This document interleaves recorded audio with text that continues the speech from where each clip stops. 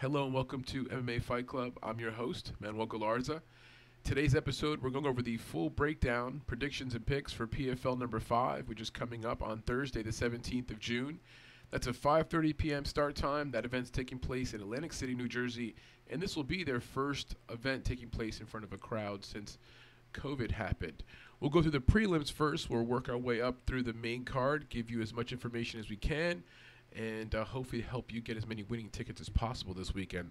All right, we'll start off the first fight of the night, which should be Kunchenko versus Sai. And let me preface that by saying these fights get mixed around. You know, up until even the day before the fights, they get mixed around. Hopefully the order I'm giving you right here is as close as possible to the actual order that the fights should be happening here in this event. So anyway, we're starting off with Sai versus Kunchenko, and I look closely at both these fighters.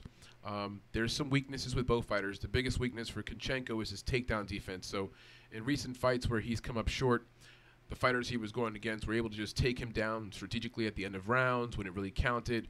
So he lost 2 fights in a row. He's on a 2-fight losing streak. But consider who he lost those fights to. He lost those fights to Gilbert Burns and I believe, Zaleski dos Santos. So both pretty decent fighters. Up until that point, Kunchenko was coming in on a 20. He was on a 20-fight winning streak. So he was 20-0. He faced Gilbert Burns, lost a decision. He faced Zaleski, lost a decision. Those are 2 pretty good fighters, not bad decision losses. Now, Sai, on the other hand, took a look at his record, took a look at what he's done. He has no impressive victories at all on his resume. So, in terms of his fight resume and what he's done, very average fighter. What I saw in his fights, which was a glaring weakness for me, which was a real big issue, big red flag, was he doesn't push the pace. Okay, so fighters who tend to have a slower pace, fight on their heels, that's a problem if it's going to be a close fight. Now, this fight here, even for the people that are saying, oh, Sai is a potential underdog, he's got good reach, good leg kicks, and he does. Very good leg kicks, very good reach, but he doesn't have a high pace. So here you have Kunchenko coming off of 2 losses against, A-caliber, top-level fighters in that division. I think he comes in here, he pushes the pace, doesn't have to worry about takedowns because Sai is not really a takedown type of fighter, and that's Kunchenko's biggest weakness. I think Kunchenko is just busy enough. He lands more strikes. Not saying he hurts Sai, but I think the minus 200 here on Kunchenko is warranted. I like him. Now, I will say this. I have heard plenty of very respectable handicappers this week and other people that host good shows saying they're on Sai, and I had to go back in. I rewatched film, and I came back out thinking the same thing again. I think Sai is a decent fighter, but he doesn't have any big wins in his resume. The dude's 8-5-2. Okay, so, just decent record. He lost this weird majority decision to Ray Cooper where it was a draw initially. So he fought Ray Cooper III, who's also on this card as well. But he fought Ray Cooper. It went to a draw. But they had to pick someone to move on in the tournament. So they went back to the judges and they asked the judges to look at it again and just sort of which fighter do they think kind of won it, but not really using stats. I swear, if you look back at this fight, look up the Ray Cooper fight versus Sai. It's just weird. They go back, the judges have to rethink about it, and then they come back out and they say, okay, we think Cooper won. So he lost that in a weird decision, and then he got this no contest eye poke versus Aleksakhin. I'm sorry, I'm saying that wrong. Anyway, the point is, let me wrap this up. It's prelim first fight of the night. I'm running on right now. I like Kunchenko.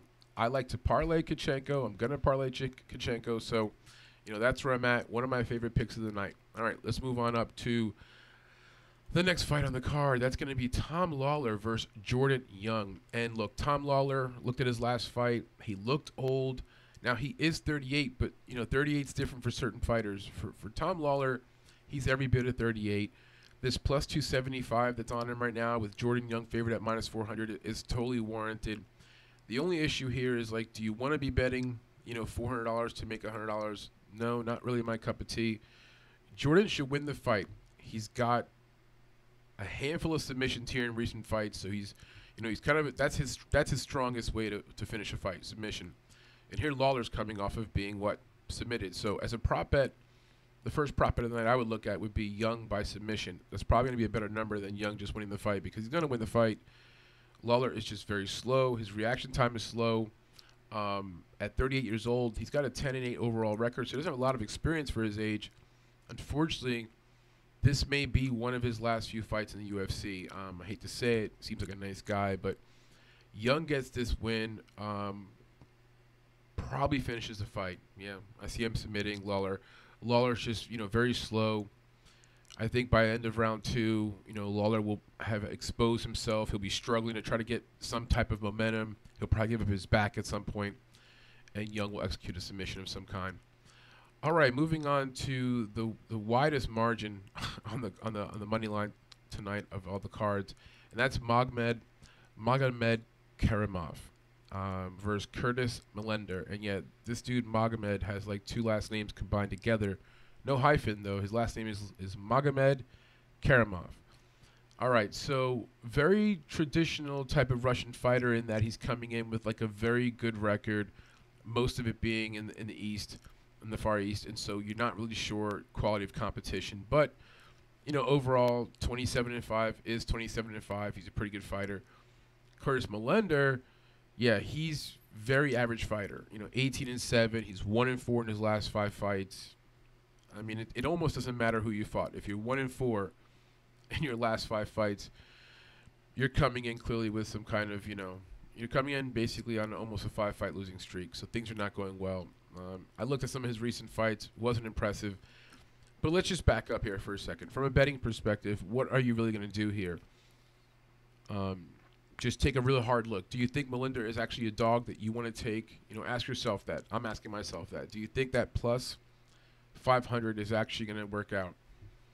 Against a guy who's, really up and down, a better fighter, who's set up here to win. And my answer I come back to is pretty much no. So I'd say 9 times out of 10, there's just no way Millender wins the fight. So there's no interest for me as a dog or pass here. I think this is unfortunately a no-bet situation with Magomed. I think he wins the fight, but again, at minus 910, around minus 1,000, you can't even parlay that, because if you do parlay it, it doesn't affect your parlay very much. And God forbid something happens, like an injury, right? Some kind of a freak event. It would be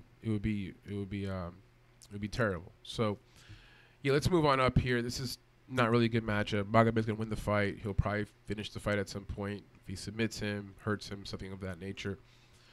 All right, next fight in the prelims is gonna be Joao Zeferino versus Jason Ponet. And here's another big margin here, minus 400. Zeferino over Ponet, who's plus 275. Watch film on these 2 fighters, and I guess it's warranted. I'm on Zeferino. I think Zeferino's going to win the fight. Not sure how, meaning that, I could see Zeferino just getting a decision, just grappling, get a decision, clinching, and just winning in that method. Just looking at Ponet, that's where you feel more confident when you start looking at Zeferino as a pick. When you look at Ponet, very underwhelming fighter. Doesn't have any, big time wins on his resume. Just very underwhelming in general. Not a 50-50 fighter, but he is 20-13. 32 years old, fought a lot of people. Just, yeah, I came away watching his film and also thinking, his takedown defense isn't great. He tends to be, against someone who has a slower pace, fights on his heels. I don't like that. If I'm looking at a fighter, let's just say this is a 50-50 fight, and Zeferino and him were just 50-50 fighters, which it's not. I believe Zeferino is just significantly a better fighter, okay? But if it was a 50-50 fight, and you got one guy like Ponet who's going to be backing up and being tentative and not being able to push the pace, no, not my style. I can't really back that. I wouldn't want to back that. I'm sweating that. At plus 275, there's no value there as a dog. Zeferino gets the win. Not sure how. Don't have any real prop bet advice here on this fight, other than the fact that Zeferino wins. And I do like Zeferino winning a lot, so I would parlay Zeferino. I will parlay Zeferino this weekend. Or I'll parlay Zeferino this Thursday, along with maybe some other stuff, maybe some baseball or basketball. But anyway, all right, next fight up on the prelims is going to be, this one right here is a steal. This is probably it's not just me. You're going to hear this from a lot of handicappers, is that the Hamlet fight, Hamlet versus Hendricks. When you first look at it, you're like, okay, Hamlet's 7-1, and Hendricks is 7-3, and Hamlet's 29, Hendricks is 33, like a lot of similarities. And that was the first thing before looking at any film. I had never seen them fight before I watched their film and studied the fight. Initially, I thought it was going to be even. I saw -200 for Hamlet, so maybe there's a reason why he's favored. Once you start watching the film, Hamlet is by far a stronger, more stronger, powerful fighter in the clinch, which is where he likes to work. Hendricks is not a bad fighter. Like, he's okay. He's a decent prospect. You know, he's 33. Well, prospect 33. He's getting a little bit older, right? But when you look at their actual clinch game, their power dynamic, Hamlet's going to have a big advantage there. He likes to work in tight. He likes to get guys on the ground. He likes to ground and pound dudes. This -200 here is probably going to swell to like -250 by fight time, because once the word gets around that Hamlet is clearly the better fighter, this -200 here is a bargain. So straight up bet for sure, and then parlay piece. Now, can Hamlet finish him? Maybe he can. Maybe he could submit him. But Hendricks is not bad. I wouldn't be shocked at all. All 3 rounds go by. Hamlet spends a good deal of time on the ground on top of Hendricks, you know, gaining position, and the fight ends that way, and he gets a decision. But it's going to be a comfortable decision, no sweat. So, yeah, you know, maybe Hamlet by decision, like goes a distance. That could be sexy. But otherwise, I'm just taking Hamlet straight up. This is nice and easy. -200, take that. So let's move on here to the last fight of the prelim, and that's going to be Antonio Carlos Jr. versus Vinny Magalhaes. Oh, my gosh. Yeah, Vinny Magalhaes. So this fight right here, the first thing that kind of pops out here is it Vinny? Vinny's the guy who hasn't fought like in a minute in terms of like UFC or MMA, I'm sorry. Yeah, so Vinny's been fighting grappling. And like this is funny. I shouldn't laugh. But of his last 1, 2, 3, 4, 5, 6, like last 6 bouts, 5 of them have been grappling bouts. So like just, you know, like basically BJJ bouts. Like there's no striking, you're just working on position control, trying to get a submission to end the fight. But overall position control can win the fight as well after whatever 3 or 4 rounds, whatever they do in their grappling events.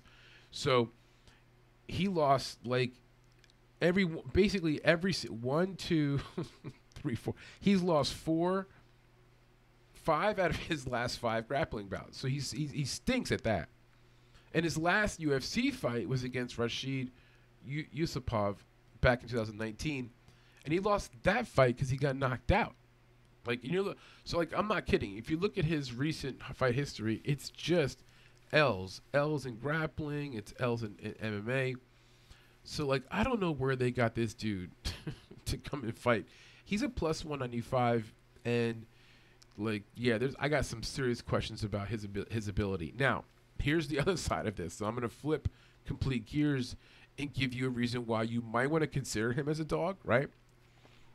Well, let me give you my pick first. I'm on Junior to win the fight, but I'm not betting. And if you know me and you know MMA Fight Club, we're strictly degenerates. We bet on every single fight. This one, no. Because I think Junior should win. Junior has, you know, had coming in here a little bit of momentum. Okay, you know, like a little bit. Let me see. Where's Junior's numbers at? Junior's 11-5 overall. Right, but what's nice about Junior is he's coming in here on a win over Tom Lawlor, which, let me rephrase that. Tom Lawlor looks old. That was like whatever. Before that, he lost three straight fights. So he came in here pretty much. Lawlor just wiped that out the way. He's coming here pretty much last 3 fights he lost, which is Brad Tavares, Uriah Hall, and Ian Heinisch. Heinisch, whatever. Uriah Hall, okay. Brad Tavares, okay. They were all decisions. Uriah Hall was a split decision. So yeah, you know, I feel like Junior's like an okay fighter. He's a middling, okay average fighter. He's decent. Probably gets the win here over Vinny, right? Because Vinny can't win anything. I mean, I'm looking at his go look at the Tapology for Vinny. I mean, I don't even know how they rack up the records, because he's supposed to be 19-12, but that's his like MMA record, right? Like his overall fight record is just jacked. Yeah, Junior should win the fight. -265, no. Way too much. And when I watched Vinny's film, here's the last thought on this, right? So let me go here to my notes. Yeah, so I watched the film, and I watched him fight against I watched him fight against Yusupov, And then I also went way back to see him fight against Cleveland. What was interesting about him watching him fight was like he's actually a decent looking striker. Like he's letting his feet, he's kicking, he's striking. He looks like he's okay. But then then he gets knocked out by Yusupov in the first round. So like maybe he's got no chin. I don't know. Listen, this is a bad one. It's the final fight of the prelims. Again, if you want to bet, like I would say, put your money on Junior. I can't find a way to bet in this fight. This one's really quirky. I feel like, well, like what it. Okay, I'm just gonna post this. What if Vinny comes in here and like, dude's like completely different fighter? Like I don't know. Maybe he's 36. I don't know. It's just weird. I'm not high on Junior. Junior just beat again. He beat Lawlor, who that just doesn't mean much. Before that, he lost 3 fights in a row. So yeah, whatever. All right, let's move on here to the main card. And what I have for now as the main card, right? What I have right now in the moment, and hopefully this is not going to change, is Cezar Ferreira versus Chris Camozzi. And I'll make this short and sweet. Ferreira's -345. Got Ferreira to win the fight. He's 14-8. Camozzi's 25-15. 1-4 in his last 5 fights. Camozzi's got some chin issues. A little worried about that. Just feel like Ferreira right now with just his momentum, his production right now is going up, whereas Camozzi is maybe not necessarily going down. But Cezar Ferreira right now, he's coming in here after beating Road Cricket in his last fight, and if you look at his last 2 losses, again, who does he lose to? Marvin Vettori, Ian Heinisch. Not so bad. So he's fought some decent competition. He did go the full distance with Vettori, which Vettori is a decision type of guy anyway. He does go distance type. But anyway, the point is he went with decision with Vettori.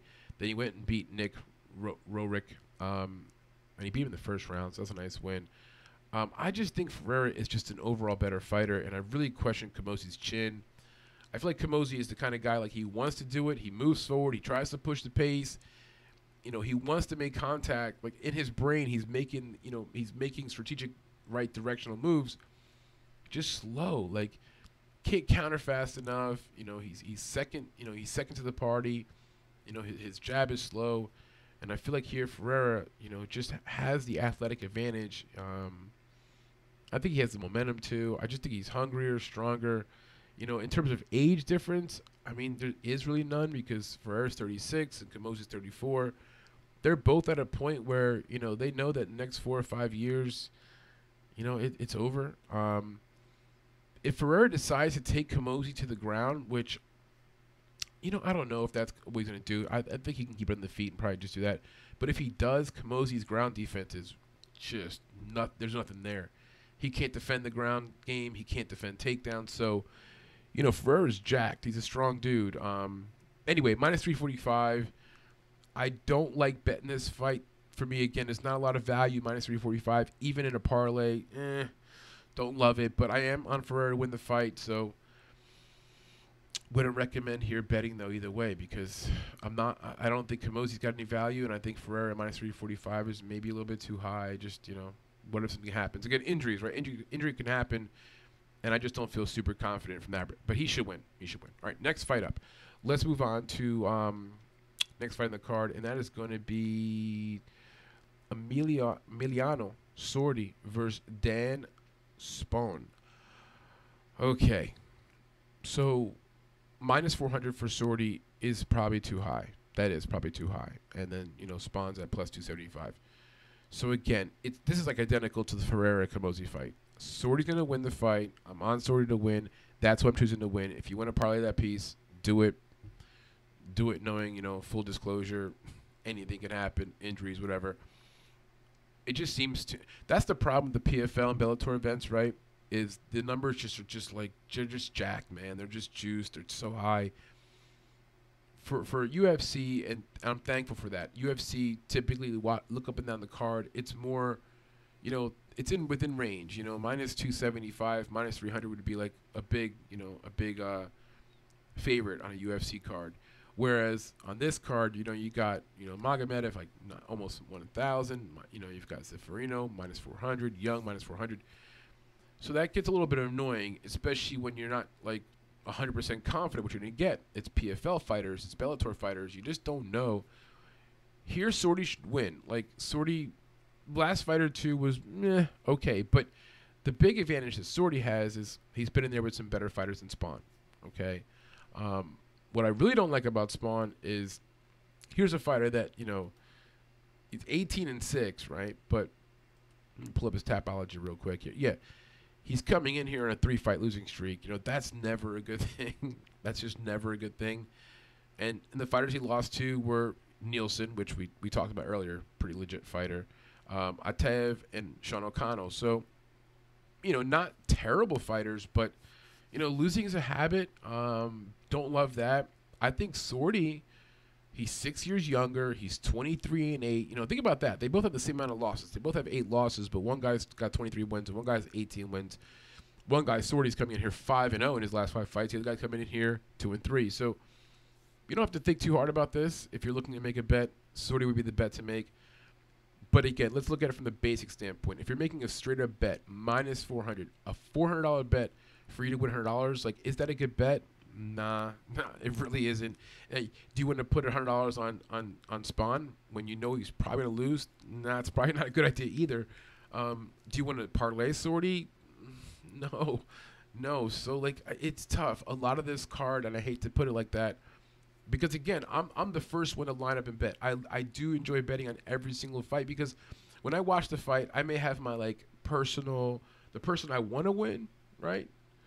But I like to have some skin in the game. We all do. We all want to sweat a little bit. We all want to think we know what the hell we're talking about. So there's a lot of no here on this card. There's a lot of just pass. You know, here's who we think is going to win, but pass. So Sordi to win, but passing it from a betting standpoint. All right, so next fight. Now this one right here may be, or is for sure, one of the toughest ones to figure out on the card as to like who we think is going to win, how it's going to happen.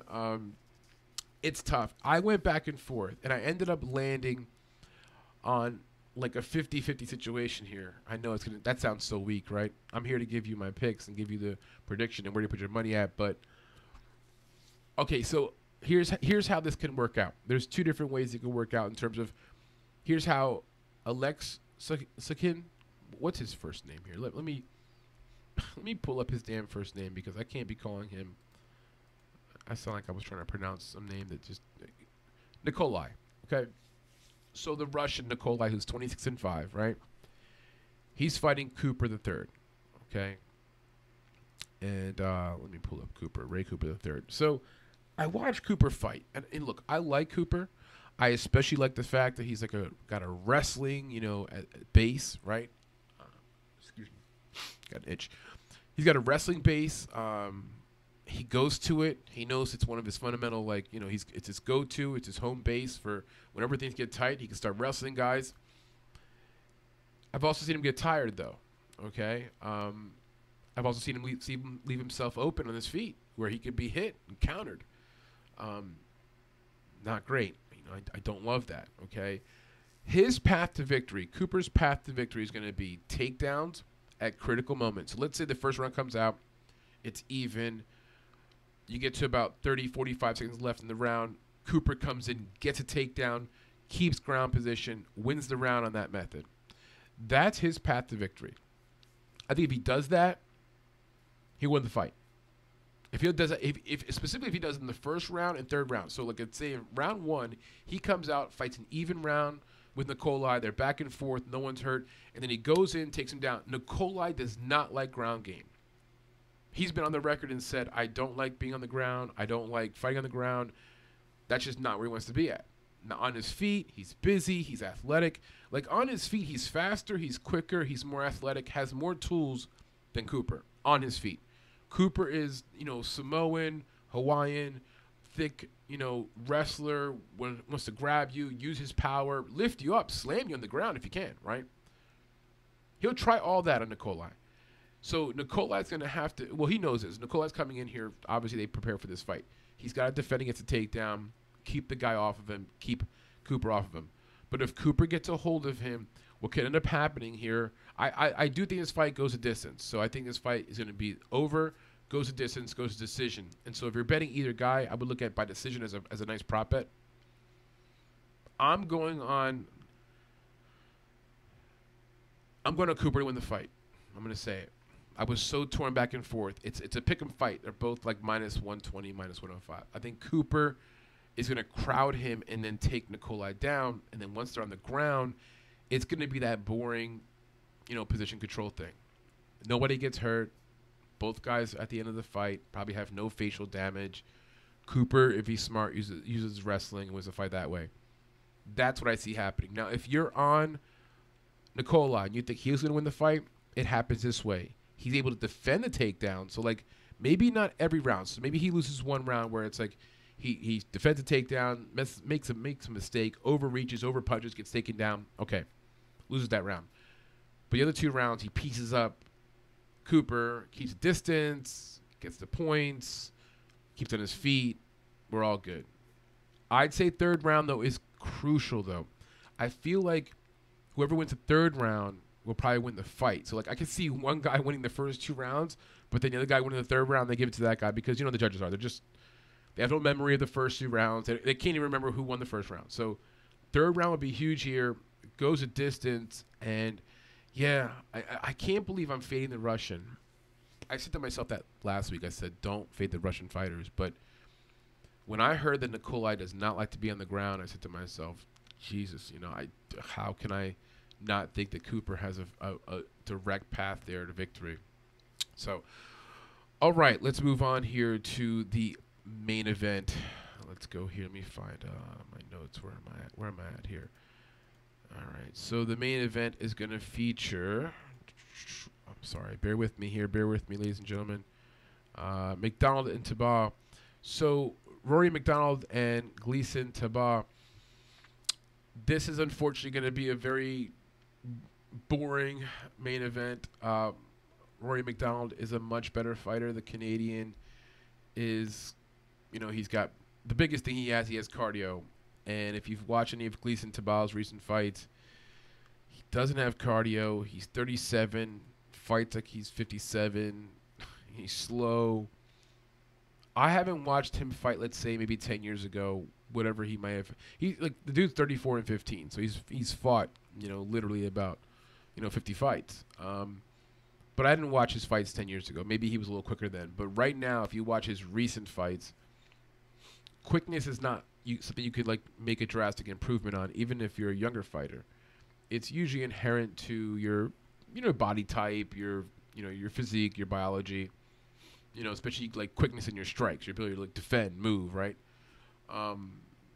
That's why heavyweights tend to be slower, because it's the physique dynamics, right? Biology, bigger person. So here's my point. He's very slow right now at this point in his career. He doesn't have the ability to even have basic head movement. So jabbing him will be easy for Rory. Straight kicks will be easy for Rory. The only path to victory for Gleison Tibau would be somehow clinching him up and making it ugly. But it is a 5-round fight, and Gleison doesn't have very good cardio. So this should be a walk in the park for Rory MacDonald. The minus 560 suggests it's going to be a walk in the park for him. Again, this is a problem from a betting perspective, though, because I don't see any way that Tibau wins the fight. MacDonald's definitely going to win the fight. It's a matter of, does he get a decision, like a lopsided 4-1, 4-1 meaning 4 rounds to 1, or even 5 rounds to nothing decision. If he goes the distance, this might be one of the biggest margins of victory on a decision paper of any fight in recent history. So the other method could be that MacDonald just gets on top of, Tibau. Tibau just gets exhausted. He kind of just gives up and eventually just not taps out per se, but just basically just gives up and takes so many punches. He's got his hands in his head. The referee calls the fight because, Rory's just hitting him. Now, I will say this, and I want this to be really clear. I want to be on the record about this. I don't think that Rory MacDonald is top tier fighter by any means. This is a main card here for PFL. And Rory is a big favorite at minus 560. But he has holes in his game, okay? And let me give you, for example, a little hint here.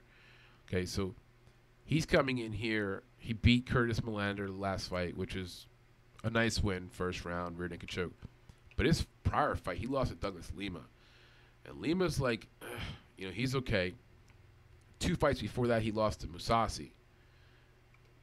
Earlier before that, he lost to Stephen Thompson, Robbie Lawlor. Like, he's lost literally about half of his recent 6 or 7 fights.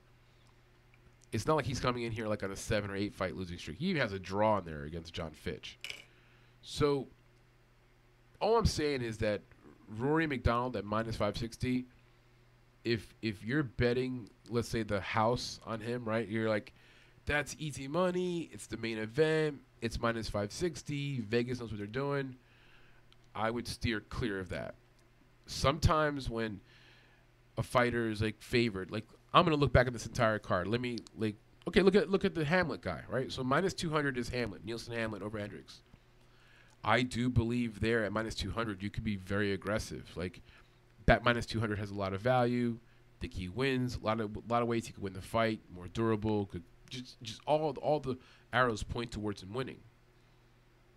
So that's a good. But minus 560, it's just, could MacDonald lose this fight in some weird fashion where Tibau like first round he just cracks Rory and catches him off guard? Yeah, it's hard to believe that could happen, but it could. So, anyway, let me just recap here for PFL number 5. I want to apologize in advance. Just not a lot of positions here I like. I'll put all the bets up as usual on Twitter and whatever else as to who we pick and who we're going with. But yeah, you got to be cautious here. This is it's PFL and Bellator both. Gets a little squirmy, and these big spreads here and these big margins of victory get a little scary. So anyway, just to recap here, going for the prelims, we've got Kunchenko over Sai, and we really like Kunchenko a lot, minus 200 as an individual pick and also as a parlay piece. We've got Young over Lawlor, minus 400, not a great bet, way too big. Magomedkerimov over Millender, again, minus 900, not a great bet situation, but we've got Magomedkerimov winning over Millender. Next piece is Zeferino versus Ponet. We've got Zeferino winning over Ponet. We really like Zeferino winning. So if you want to parlay that Zeferino at minus 400, yeah, go for it. We like him winning over Ponet. Ponet just doesn't have the skill level to keep up with Zeferino. Nielsen Hamlet over Hendricks. So Nielsen Hamlet is hyphenated last name. So if it's Nielsen on your betting sheet or if it's Hamlet, whatever name you got him by, we have him as our second favorite pick of the fight card, equal to Kunchenko, if not even more. We really like Hamlet at minus 200 over Hendricks. That's a really great value. Straight up is nice. If you want to put like 3 or 4 units on Hamlet, do it. And don't kill me later if it doesn't work out. No, it's going to be fine. I like Hamlet a lot.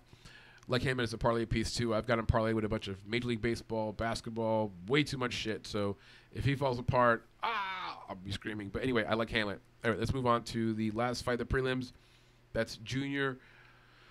We're taking Junior over Vinny Magalhaes. Just the experience, minus 265. Not betting that fight. That's the one if you heard earlier in the prediction show.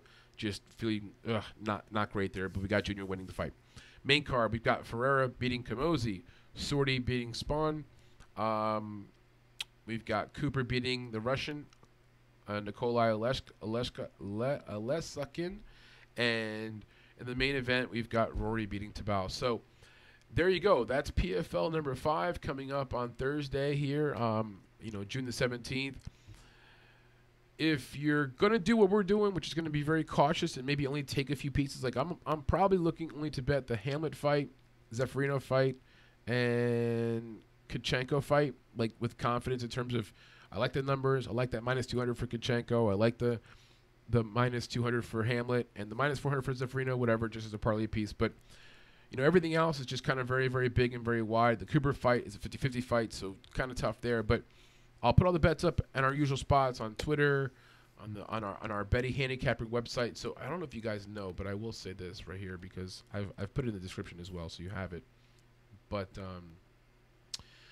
betmmatips.com, that website, betmmatips.com, they have like a list of all the different betting scenarios that other handicappers are putting up, and it's like a running record. So it's Like, I'll put my bets up there for last week's fights for PFL or UFC, whatever. But once it's there, I can't delete it. It is what it is. And they require you to put your bets up in advance of the event. So I'll put all the betting scenarios up that I'm going to go with here for PFL and for UFC this week and every week moving forward.